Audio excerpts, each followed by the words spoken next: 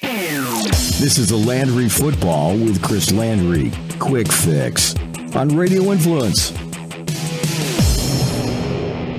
Who's easier to teach a new system to? A veteran from another system, this is pertaining in the NFL, or a rookie from college going into the NFL? And it does depend upon the quarterback. Now some veteran quarterbacks can easily convert terminology into something that he already knows, just called differently.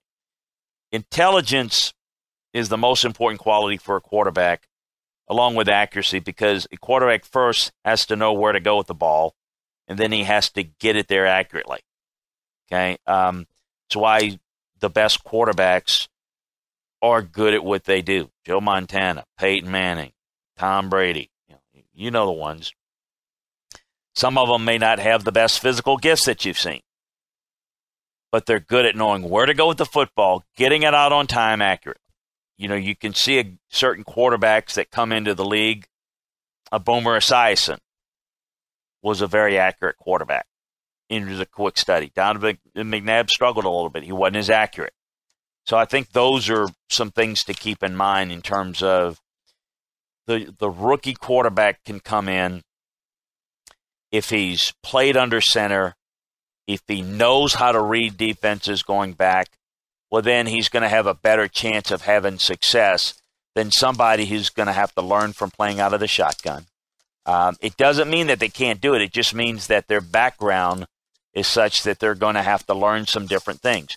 If you can learn, and here's the way I always look at it and explain it.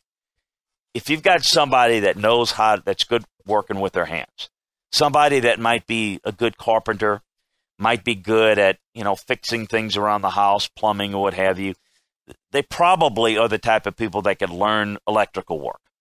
Even though they may know nothing about it, they can learn it. They have natural transferable skills to do plumbing stuff and electrical stuff.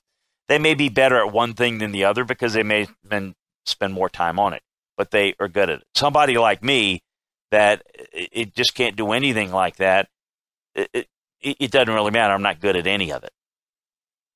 So if a player has transferable skills, great capacity and willingness to learn, you can teach them different systems and styles. If their production is based only on their system and they do not have the transferable skills, that's where you're going to get in trouble. That's where a quarterback is likely going to fail. And then if you do a bad job of teaching and developing them, it's going to be another issue. Chris Landry brings you Landry Football every week on Apple Podcast, Stitcher, TuneIn Radio, Google Play, and of course, RadioInfluence.com.